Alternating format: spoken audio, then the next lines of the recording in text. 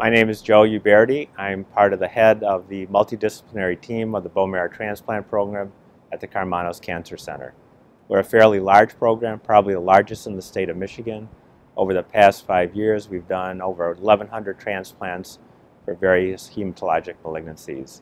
The type of transplants we do include autologous transplants using someone's own marrow, allogeneic transplant using donor marrow, and cord blood transplants using cord blood donors' stem cells. We have a very large multidisciplinary team involved in transplantation. I run the program along with Dr. Vorva Ratana, and we are co-directors of the program. We have a number of physicians, social workers, pharmacists, nurse practitioners, all of whom are dedicated to using transplant to cure patients of their malignancies. Dr. Vorva did the first transplant in the state of Michigan a number of years ago and continues to work with us. Our team is composed of people who have great numbers of years of experience in transplant and are devoted only to doing transplant and no other diseases in our profession. Bone marrow transplantation is usually used for various hematologic diseases. Most of those diseases are hematologic cancers, such as acute leukemias, non-Hodgkin's lymphomas, and multiple myelomas. These diseases, all at some point during their disease process, are probably best treated through a transplant. There are some non-hematologic malignancies that we cure with transplant.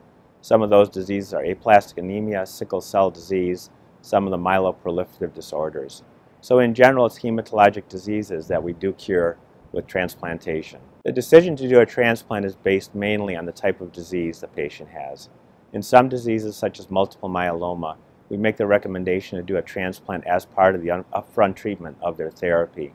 In other diseases, such as non-Hodgkin's lymphoma or acute leukemia, sometimes we use that as part of upfront treatment, but in other situations, we use it as part of salvage therapy after the patient relapses after their upfront treatment. So it varies as to the type of the disease the patient has, the age of the disease, and donor availability. We have a large multidisciplinary team of hematologic malignancy physicians who we do interact with on a daily basis when we make these decisions to undergo transplant for our patients. And it's usually a multidisciplinary team approach as we plan out a course of action for all of our patients with hematologic malignancies. Most of our transplants are done through the peripheral blood.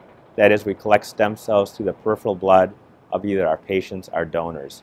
If we are doing an unrelated donor transplant, the unrelated donor can be harvested anywhere around the world, and those stem cells are brought to us by a courier in order to do the transplant.